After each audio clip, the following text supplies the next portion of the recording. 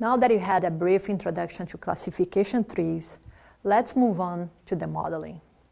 In this section, we'll keep talking about the restaurant dataset, and we'll work on how to create a classification tree to make decisions.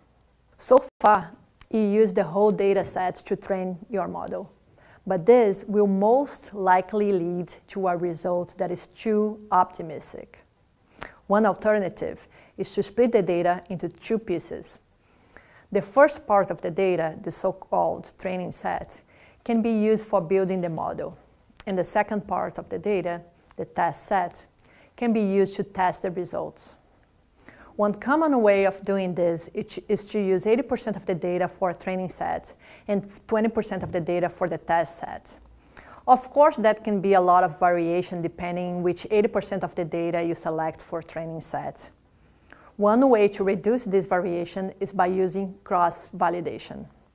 We'll talk about that later in the course, but right now, let's learn how to do a train-test split in the R using the restaurant dataset. The first thing you need to do is to get the number of rows in the whole dataset. You can do this by using the nRow function. Next, we'll define how many rows you'll be using for the training set. In this case, you'll be using 80%. Then, we'll create a vector of indices, which is an 80% random sample. Since we are using a random sample, to ensure we have reproducible results, it is important to set a seed.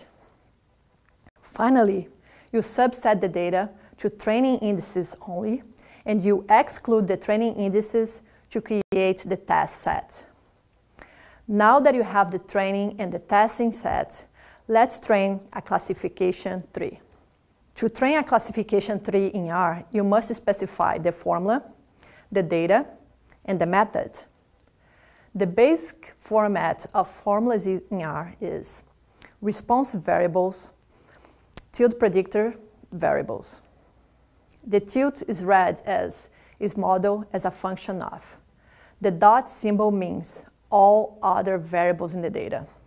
So here you can read will weight is modeled as a function of all other variables in the data.